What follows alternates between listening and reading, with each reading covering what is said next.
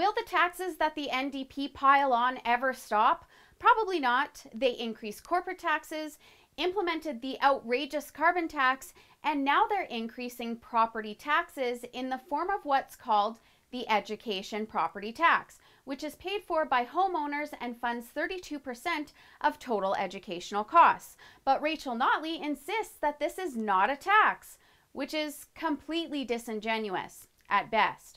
Calgarians will see a 10.2% increase, while Edmontonians will see an 8.7% increase. In Calgary, this means about a $170 jump, and in Edmonton, a $109 jump based on average home prices. But remember, it's not a tax. The NDP claim that it's to cover the additional spending granted to education in the province for the last budget.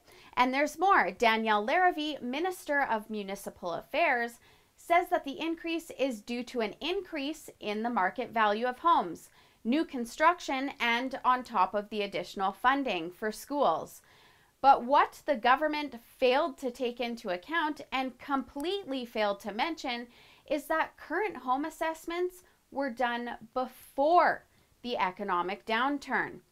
The Calgary Real Estate Board has predicted benchmark prices for homes to decrease by 3.44% this year alone, while home sales have dropped off 26.4% in the city and sales are down by 2.2%.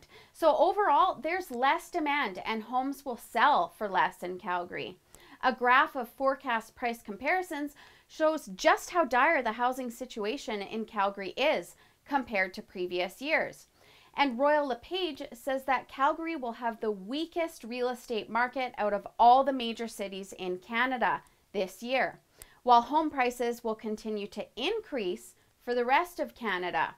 But don't worry, these aren't taxes according to the NDP. Remember, the carbon tax is just a levy, and the educational property tax is just a function of higher property assessments, according to Rachel Notley, of course.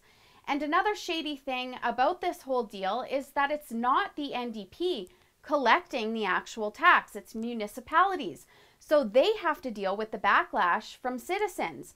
Every time this government increases taxes, they use one excuse and one excuse only.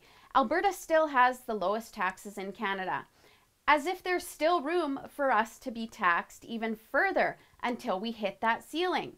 And with all of this spending, like they've gotten a hold of their parents' credit card, they will no longer be able to use this as an excuse.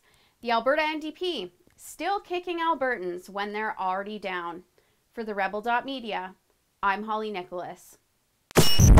Thanks for watching. Click here to never miss a Rebel update. Want even more of the Rebel? Well, click here to become a premium member.